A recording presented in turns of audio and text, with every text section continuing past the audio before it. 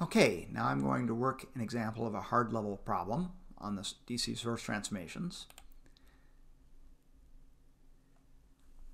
So, as on the previous levels, we always start out in the circuit editor. So I click on Simplify Circuit and have a little bit more complex circuit this time. So the first thing I'm going to want to do, as always, is to see if there's anything that can be already combined in series and parallel. And indeed there is here. For example, I notice that the 8 ohm and the 3 ohm resistors are in parallel. So I'm going to take the product over the sum, the 24 divided by 11, and that'll give me 2.18 ohms there. And then I'll select that one, turning it red, and click on the delete key, or I could also use this delete up here if you like. Then I'm going to click on check combination, because as always I have to finish what I've started before I can go on it and do something else. So I couldn't start a source transformation now, for example, until I'd done this. So that is correct. And then I notice I also have the 4 ohm in parallel with the 9 ohm. So I will, again, 36 divided by 13 there is 2.77, product over the sum. So then I'll delete that again by clicking the delete key here and check that combination. And once again, that is correct. And now I'll examine the circuit to see what else I can do. And I'll notice here my SOT variable, by the way, is going to be the SOT voltage of a current source. Remember that the voltage of a current source is whatever it needs to be in circuit analysis. And so that's the ultimate goal here, is to find that, as indicated in the problem statement at the top.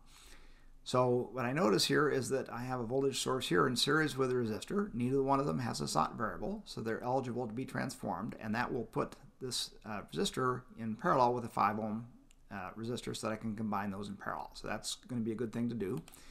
So I'm going to click on that, and I could, for example, right click and change the element type to a current source, or I could have just clicked over here as well. And I checked my polarity is pointed to the left, which is going to match the positive sign here being on the left.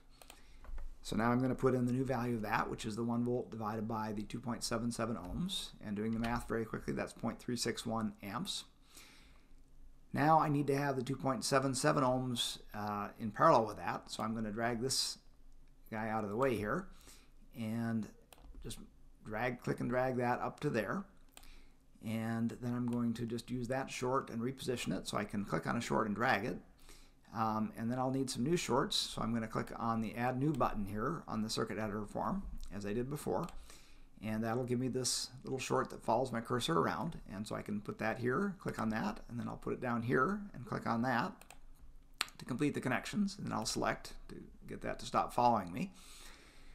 And then I'll check that indeed I should have these two things connected to this node, and one end is connected to that node, the other end is connected to this node as it was before, so that should be correct, and the polarity looks right. So I'll check that, and everything is good. And now I have two resistors, as I said, in parallel, so I will take that and take the product there divided by the sum, or just add the reciprocals and take the reciprocal, which may be easier in this case. And that'll give us a 1.78 ohms. Click on that one and press delete there. And now I'll check that combination, and that is correct. And now I have to look and see what else I can do. And I notice that over here, for example, I have the voltage source in series with the resistor, and if I transform those, they'll be in parallel with the 2.18 ohm resistor. So I'm going to do that. I'm going to drag this up here. And once I've started transforming a source, then I have access to, for example, click on shorts and things like that, or add new shorts. I can't do that before I start a source transformation, however. So I have to do something to tell the computer that I'm actually transforming a source, such as dragging that resistor. And notice that I won't be able to drag any of these other elements. It'll just give me an error message if I try to do that. So the only things you're allowed to drag are the source and the passive element that you are in fact transforming. So now I'm going to actually transform that before I forget. And then I'm going to put in the value, which now will be the 1 volt divided by 3 ohms, or 0.333 amperes. And then I'm going to add an extra short down there to complete that connection. And again, just check that everything looks right, and it does. So I'm going to check that, and that's good. And now I can combine those two resistors in parallel, the 2.18 and the 3. So again, doing the math there, that's going to give me a 1.26. Notice that when you combine in parallel, the numbers always get smaller, at least from the smaller of the two original ones. And now I'm going to delete the 3 ohm and check that combination. And that is indeed correct. And now I have to look at the strategy for the rest of this, and I say, well, I can't do anything about this because that has a sought variable, so I have to leave that in place. But if I were to make this a series combination and this a series combination also, then I would have a single loop, which is sort of my desired goal. So I'm going to actually do that. First of all, I'm just going to use the compressing tool here to clean that up a little bit. And then I'm going to click on this to select that. And I'm going to change that now into voltage source. So I click on the voltage source icon. And then I'm going to put in my value, which is the product of the 0.333 or 1/3 times the 1.26. So that will be a 0.42. And now I want to move this to be in series with that voltage source. So I'm going to click up here. I mean, I could have done it down here as well. In fact, I could do it over here too if I want. In fact, let's just do that to illustrate. I'll delete that and move it down there. That's still in series, so it doesn't matter where I place it as long as it's in series. And that completes that, so I check that. And it's giving me a notice here. It says I did a valid source transformation, but it may not be useful. But that's because I have to do another one before I can combine anything. So that's fine. And it does tell me it's correct. So now I have to do one more source transformation, which will be this one, because I can't combine anything right now in series and parallel. But I'll change that into a voltage source. And again, that'll now be the product of the 0.361 and the 1.78. So that will be a 0.643 or so. And then again, I'm going to put the resistor now in series with that voltage source. And then I check that all the connections are still good. I'm still going to this node and this node are the end nodes, which is correct. So I check that, that's correct. And now I have a single loop circuit. I could quit at this point, but of course it might be beneficial to further simplify, so I'm going to do that. And I'm going to combine these two voltage sources in series. Now notice that these are actually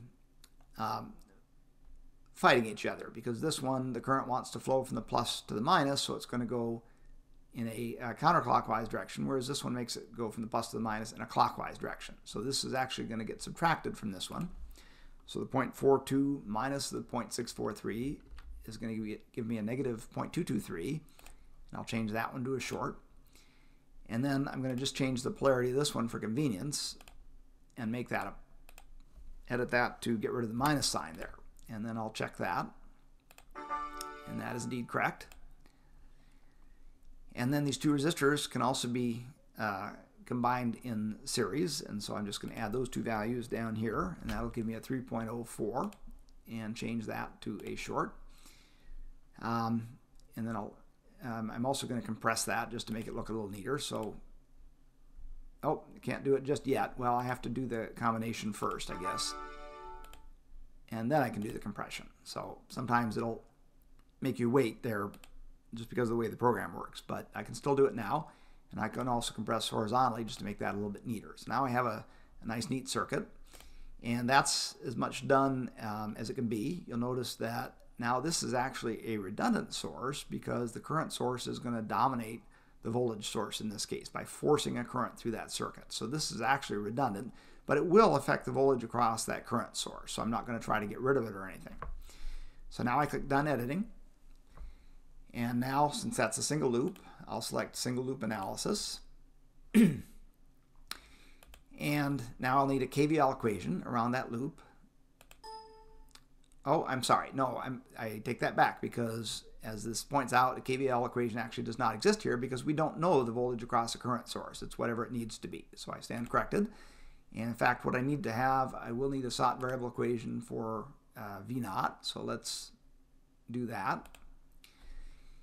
And there I'm going to have to use KVL, basically going around the circuit to find that. So I'm going to have V0 equals, and basically it's going to be a sum of a resistive drop and a voltage source drop. And so in this case, I'm going to need a plus I1 times the 3.04. And that's plus because the current's going in this direction. That'll put a plus here and a minus there, which is in agreement with the V0 direction. And then likewise, this is also in agreement with that direction. So that's going to be a plus sign there. And I just put in the 0.223. And The other thing I need then is a current constraint equation to establish the value of I1 is going to be controlled by the 8 amp source. So I go up here to a current constraint, and notice it gives me the heading. It's kind of a hint as to what I need. And that's going to be a very simple equation that says that I1 equals to the 8 amps. And since they're going in the same direction, that'll be a plus sign as opposed to a minus sign. If this were pointing down, for example, it would be a minus sign. So I check that, and that is correct. Now I'm done with my equations. So now I simply have to put numerical values in. So using that value of I1, I just plug that in here. And I'm just going to do that quickly with the cheat button and check that. And that is in fact correct. And then if I want to have a detailed explanation, I can do that. It's only going to show me this, and it's actually showing doing another source transformation to simplify it down to 2 elements, which is perhaps useful, although it certainly wasn't required in this case, but I could have actually continued my source transformations one more step and made it into a 2-element circuit rather than a 3-element circuit. But it was certainly solvable either way, so that doesn't really matter.